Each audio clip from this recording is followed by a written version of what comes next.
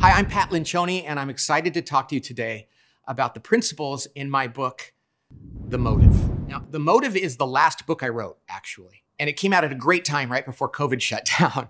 And so it didn't have quite the introduction that the other books I've written have had. But in fact, The Motive should have been the first book I ever wrote, because after a career of working with people and helping them understand teams and leadership and how to build an organization and how to have meetings, everything else, what I realized was there was something missing. And I realized this one day when I was at a conference. And I was working with CEOs in a room and answering their questions. And some of them were having a hard time receiving my advice. And I couldn't figure out why, because usually people were pretty receptive to it. And so I realized in talking to them that actually there was something missing, and that was their motive, their reason for being a leader in the first place was not aligned with what it should be if we want to be great leaders. And that's especially true if we're leading for Christ, if we're faith-driven leaders. And so what I realized is before I could introduce anybody to my principles about teamwork and leadership and vulnerability and organizational health, I needed to know that they were doing it for the right reasons. And in fact, there are two reasons, two motives why a person wants to become a leader. And I think about this every time I go to a graduation ceremony and somebody says, go out and be a leader, make a difference. Our motive has to be pure.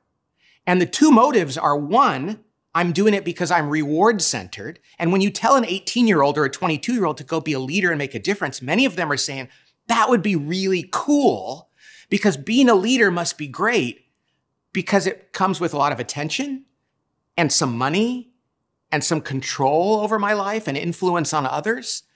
And that is a very understandable and natural and dangerous reason to be a leader. And we're all susceptible to this because we've all fallen into this. The other motive for being a leader is that you want to serve. It's responsibility-centered. This is a burden. And when somebody makes you a leader, you get promoted to a position of management or you start a company, it is first and foremost a burden because you are now responsible for stewarding that role for the good of these people, your employees, your customers, partners, everybody else. So the right motive for being a leader is responsibility. It's kind of heavy and it's really important. Now, with God's help and pure intentions, that can be a wonderful thing. But if you're doing it for your own personal economics, and I don't just mean financial economics, but what it does for you, you're going to get really frustrated because I'll tell you what, leadership is never economically sound. You are going to give far more than you receive, which makes sense if you're a follower of Jesus, because that's why we're here, is to love others. Now, we all receive things, but if we think that the economics are going to play in our favor, that's not going to make sense. And that's why it's so important that the world has faith-driven entrepreneurs who are willing to give far more than they receive, knowing that their rewards are eternal, and even that there are rewards here. Now, in this day and age, in this modern time in the church and in the world, being motivated in the right way is so important because to be a faith-driven leader, you are going to suffer. It is not a theoretical statement to say that we suffer if we're followers of Jesus. And if people know that we're followers of Jesus, there's a lot who might abandon us. And we have to love them through that, even as they turn away from us. And even as we get hurt by that, we can know that our motive is to love on them and to love on the people that stay with us and to love on the customers that belong with us and even on the ones that leave us. We can do that if our motives are pure. Okay, I want to talk a little bit more about the motive. We talked about the idea that we have to be motivated by serving others. And as Christ-centered leaders, we know that. That's what he showed us. But here's a few good ways to think about this, because what I've noticed in all the things I teach about leadership and about running an organization, practical day-to-day things, there's 5 things that reward-centered leaders, self-centered leaders, including myself when I've been there, often abdicate. Now, it depends on who you are and what you like to do.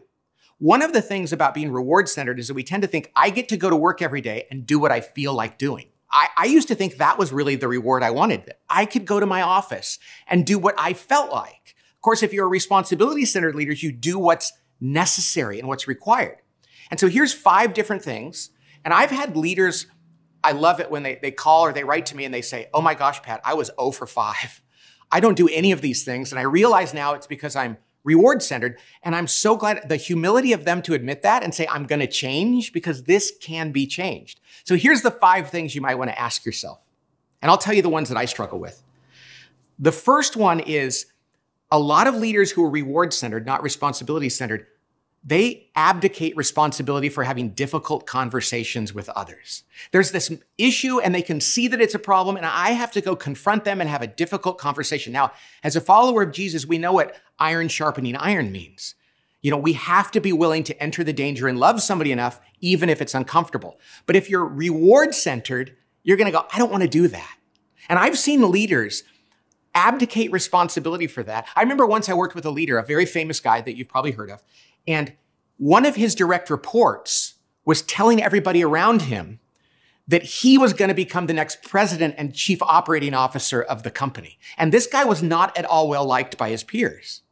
Well, somebody went to the CEO and said, are you going to make that guy the president and COO? And the CEO said, no, I'm not going to do that. He goes, are you going to tell him to stop telling everybody that? And he goes, no, I don't have time and energy for that. And so many leaders don't have the time and the energy. It's just calling the guy up and saying, hey, buddy, you're not going to be the next president. You should stop telling everybody that. It's kind of pissing me off. And something bad might happen to you if you don't stop, right? Have a great day. We don't have that conversation, even though it's an act of love to say, I want to correct you in that. So if we're reward-centered, we go, that's uncomfortable. I really don't like doing that. It's not fun. He could be upset. I'll just let it go because it doesn't bother me that much. But that's not living our responsibility as leaders. So the first one is having difficult conversations with people. And I promise that was a true story and I've had it happen, that kind of thing so many times in working with leaders. The next one is related to that, but it's different. And that's we have to manage our direct reports. I will tell you, I don't like this one. Managing your direct reports just means I know what they're working on. I'm helping them set goals. I'm available to them to coach them when they need help, and I'm following through with them. Well, I used to justify not doing this. I'm just not a very detail-oriented person. And I would say, well, I hire adults and they're good at what their jobs are. And I don't need to be on top of them and know what's going on. And a lot of leaders will say, I don't like to micromanage. That's not micromanaging, it's managing. And it's an act of love. And so I used to be kind of lazy about that and think that's okay. And one day I realized, oh, that's just because I don't feel like doing it. So managing your direct reports. And I find that this gets harder the higher people go up in an organization. No line level manager fails to do that, but many leaders, when they get higher, they just think, I don't have to do that anymore, and I'm kind of glad I don't. So that's one of the things that people abdicate sometimes if they're giving into reward-centered leadership. Another one is building a team, doing team building sessions. Now, I love doing this. This is what I do for a living. So even as a reward-centered leader, I would do that because it was fun. But I know some CEOs who hate that kind of stuff. So they go, I'm just not going to do it, or I'm going to farm it out to somebody else. Well, the truth is, if you're a leader, nobody else can be responsible for building your team, just like having those hard conversations and managing your direct reports. So we have to say, whether I like this or not, I'm going to do it because it's necessary. So building your team and doing the interpersonal work necessary to do that is critical. Two more. One is many leaders I know don't like to repeat themselves. Repeating yourself as a leader is one of the most critical things we have to do. Like that old saying, like the woman who says, honey, why don't you ever tell me you love me? And the husband says, well, I told you when we got married, I'll let you know if it changes. Many leaders are like, I don't like to repeat myself. I find it to be redundant. It's a waste of time. People might think I'm stupid or that I think they're stupid. The best leaders in the world are constantly repeating themselves. Even if it's not fun, even if people make fun of them. As a parent, I know this because my kids constantly make fun of me. Dad, if you tell me to, not do that one more time, and I'm like, good for them for remembering. But at work, we often think, I don't want to have to do that. Great leaders repeat themselves. And the last one is that to be a great leader means, this is not sexy or interesting, that we have to run great meetings. Oh, so many leaders I know go, oh, if it weren't for meetings, I'd really love my job. But the truth of the matter is, the meeting is the playing field, the stage, the classroom, the operating room of business, of leadership, of organizations. A teacher would never say, I hate teaching in the classroom, or a surgeon would never say, I hate the operating room. A football player would never say, I hate the playing field, or an actor would never say, I hate the stage. But when a leader says, I hate meetings, it really is saying, I don't like what I do. Because that's where we lead. That's where we make difficult decisions. That's where we confront people and make decisions for our customers. And so if you're reward-centered and you don't like running meetings, you will often abdicate it or try to avoid them as much as possible, and you won't be doing a good job. Okay, so you're a responsibility-centered leader, regardless of your personal preferences. You've got to have difficult conversations. You've got to manage your direct reports. You've got to repeat yourself constantly. You've got to build your team, and you've got to have good meetings. Those are just the 5 super common areas that people tend to abdicate when they fall into reward-centered leadership. Now, I hope what you can do is look at those, and whether you're 0 for 5 or 4 for 5 or 5 for 5, that you can constantly say to myself, I need to do this because it's necessary, regardless of whether I particularly enjoy it. Because being a leader can be a very enjoyable experience, but if that's our first reason to be a leader, then our motive is wrong in the first place. You know, people talk about servant leadership, and I used to love that. People, be a servant leader, and it comes back to Jesus, you know, and I love that. And there's books written about that. One day I realized, though, I kind of don't like that anymore.